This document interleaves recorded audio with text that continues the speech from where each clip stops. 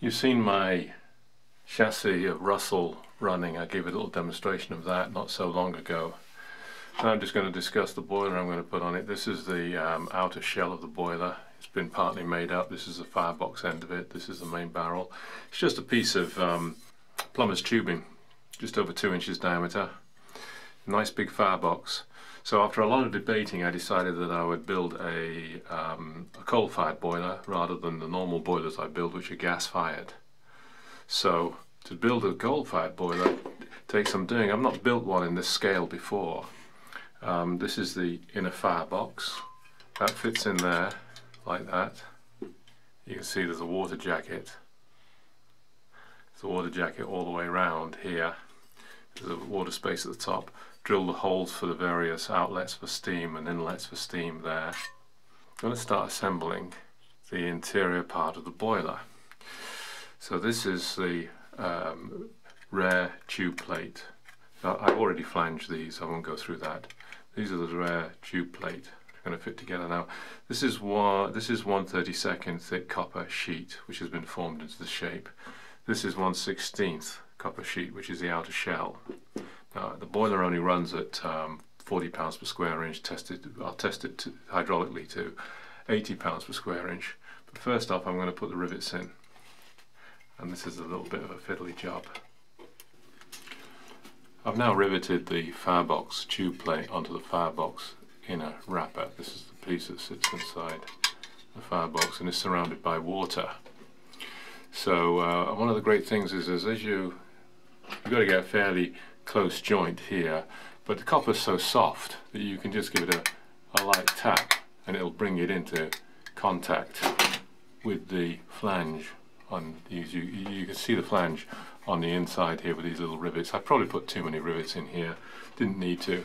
But what I'm going to do now is, these are the fire tubes, and these are made out of copper tubing, which they use for refrigerators. You can buy it at a plumbing store. I'm going to just press these in here. No particular order, they've all been cut to length, which is cool. What I'm going to do is, before I get this deep in there, it's not a tight fit, but it's got to be a decent fit.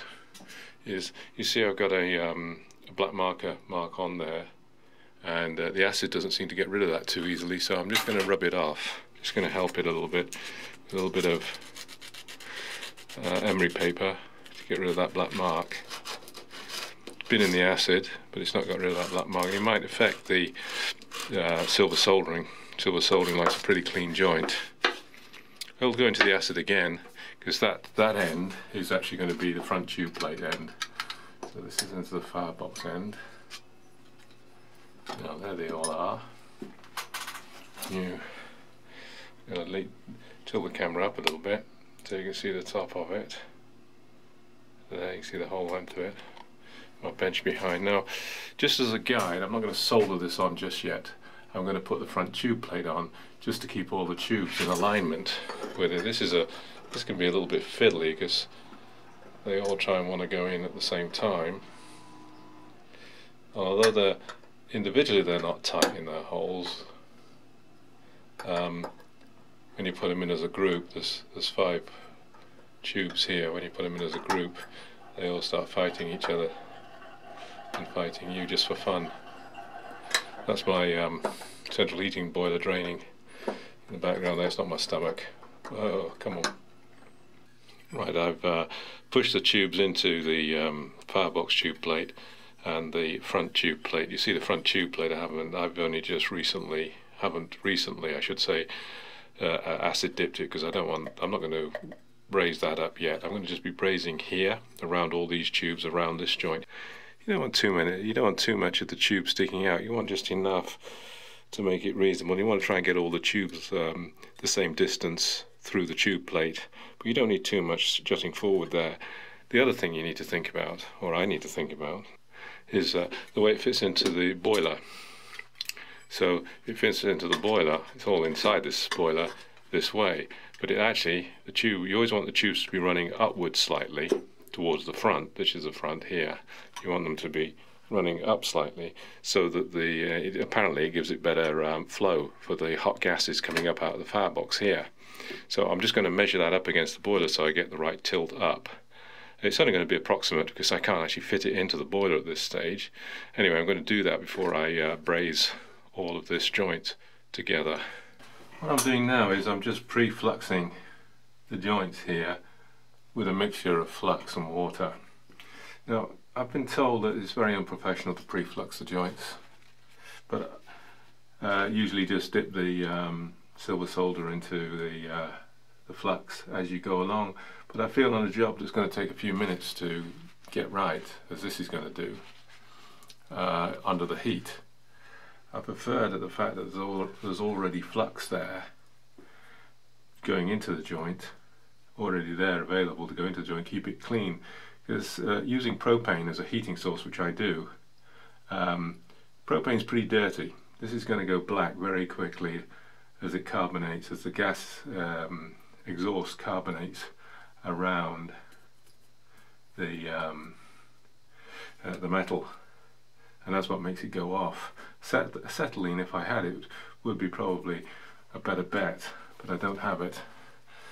And acetylene's a little bit more problematical because you may melt the copper if you're not careful. If you just concentrate the heat, you can actually melt the copper. I've done it myself on other jobs, and I've been using someone else's acetylene, oxyacetylene equipment. And this is fairly thin copper. I hate to do it when you've spent so much time prepping it. I'd hate to blow a hole through the copper in the just on the point of where you're putting it all together. Be rather depressing. Okay, just finishing off the rivet heads. I'll have to put solder over all these rivet heads. I've got lots of flux around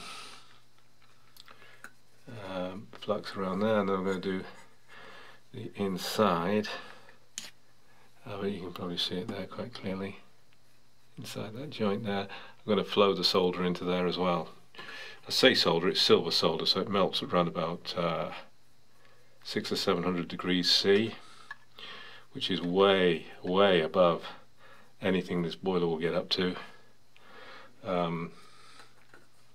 You know, this boiler's only running at 40 pounds, so there's no chance of solder melting, even if you shouldn't do, but even if you get a low water level in the boiler, you won't damage the soldered joints. The boiler won't collapse on you. Okay, that's done. Okay, that's the job silver soldered. I think I've got good penetration. It looks pretty good from here. This is before I've cleaned it up again in the acid. You can see I've put plenty of silver solder on all around all the joints, around the rivet heads, around the tubes, and I did it all from this side, and it's penetrated into the seam. Oh, let's get a bit of light on there. Into the seam and around each of those tubes. So that looks pretty good.